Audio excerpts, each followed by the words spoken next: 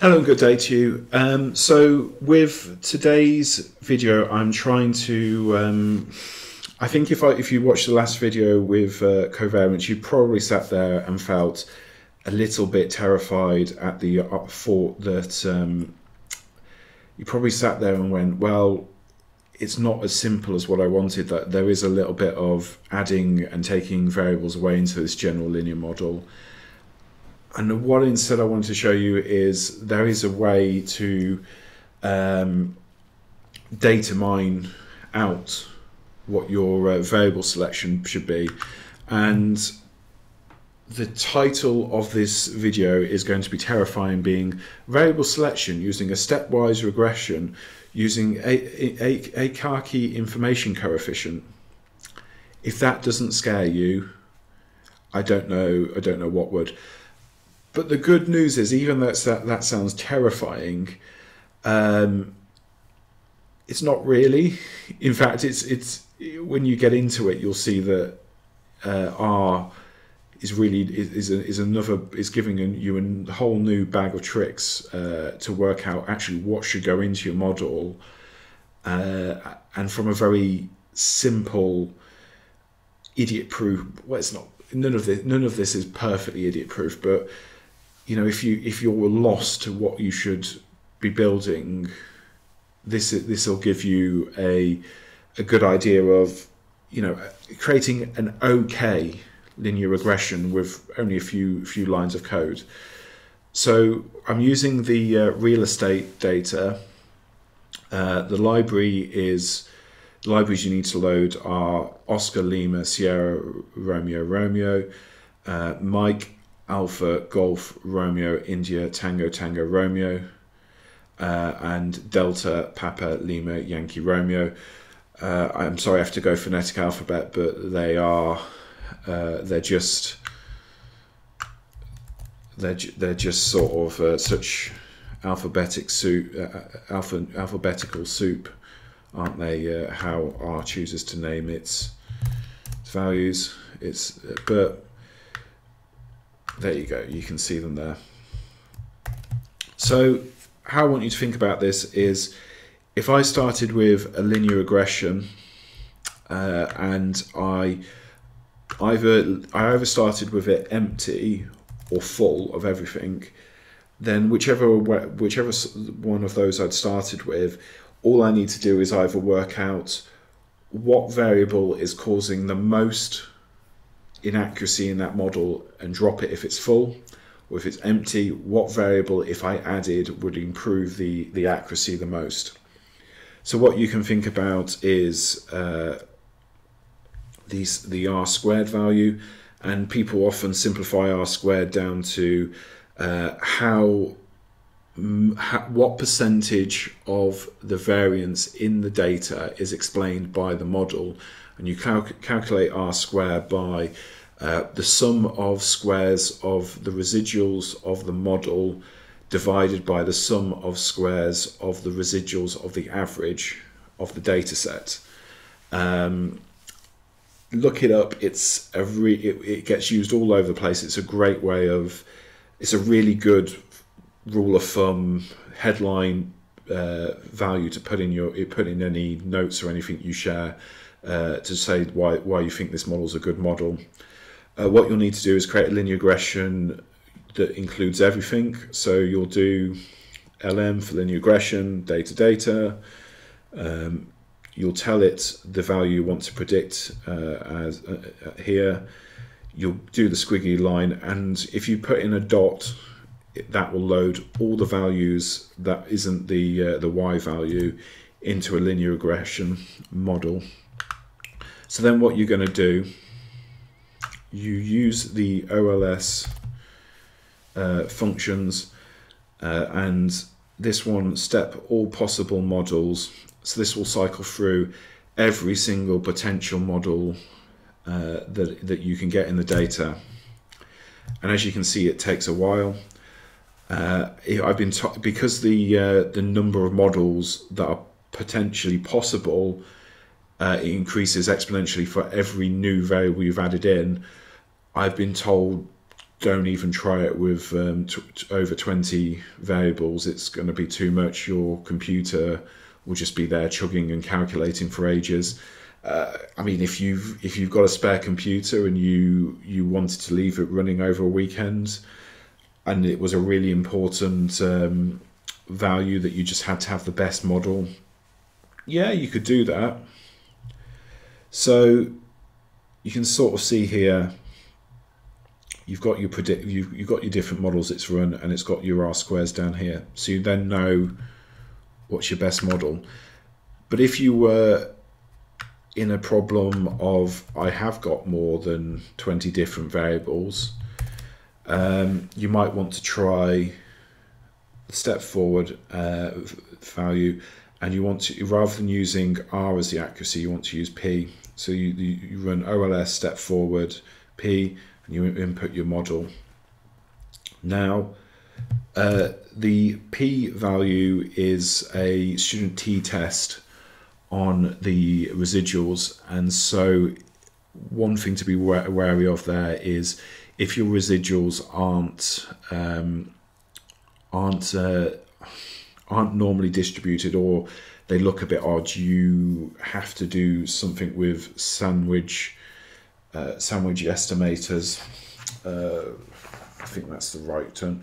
Yeah, you need to use sandwich estimators to correct for it, and I'm not going to go into that here, but just be aware that you can't use the p-value in all instances. But you can see here, this is cycled through, adding one new value each time. So it started with x3, x4, x2, x5, x1, and you can see that it's improving the R square value.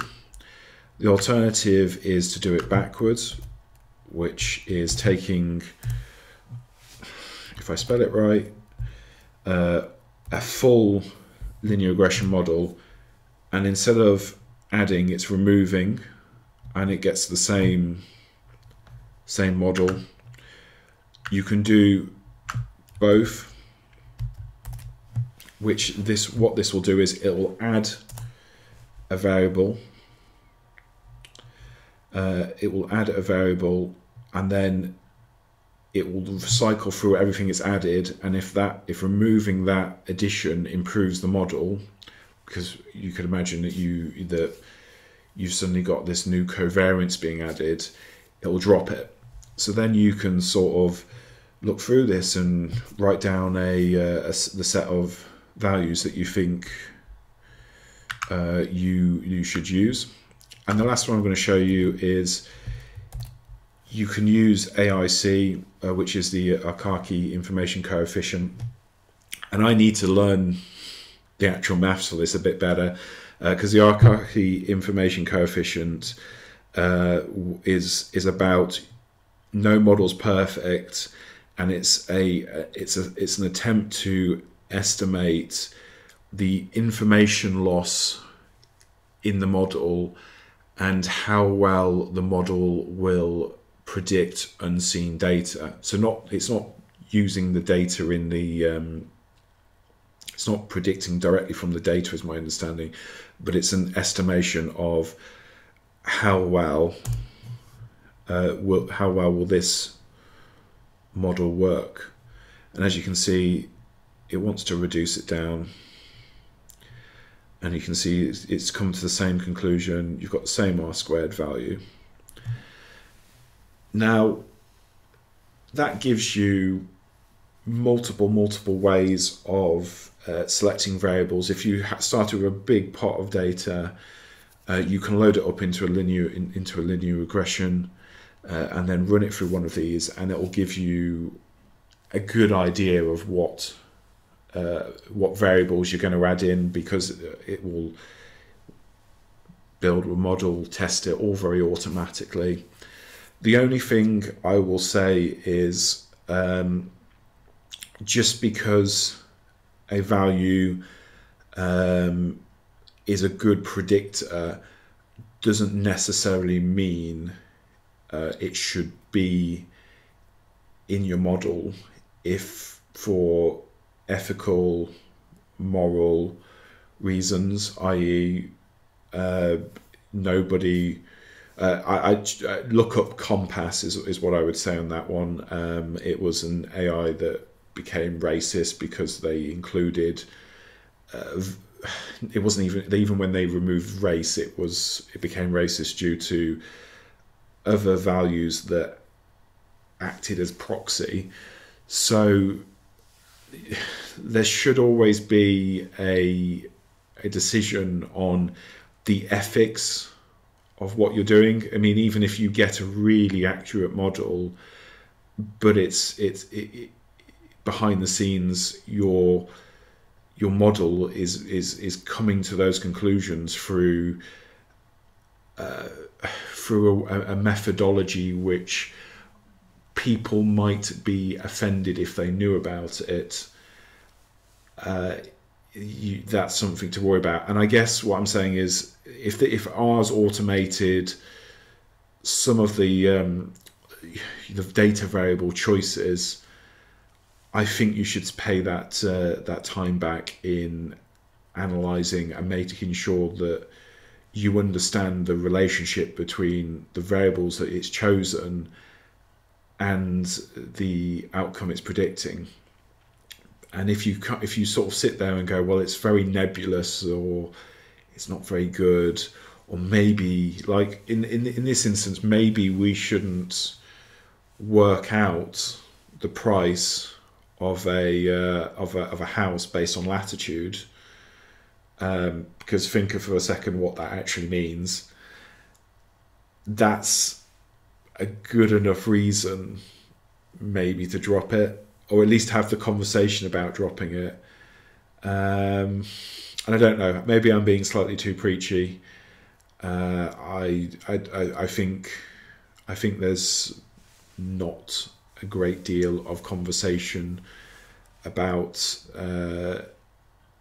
making AI explainable, but I always think when you're looking at models like these, is if you had to sit down and talk through your choices with somebody, you should just have a concern that you don't follow efficiency into something where you're not sure if you had those conversations whether they'd be fully ethical or moral. And I think data ethics is a bit of an important legal thing, but something we haven't really got as a society to talk about yet. So anyway, I've rambled on, and I hope you find this useful for choosing your variables to go into your data. I hope it simplifies things for you. I hope you will want to use more general linear models, because you can see that from this they're quite easy and quite fast to build using one of these stepwise regressions, and hopefully you're no longer afraid of the Akaki information coefficient. Thank you very much. Have a good night and a good day. Goodbye.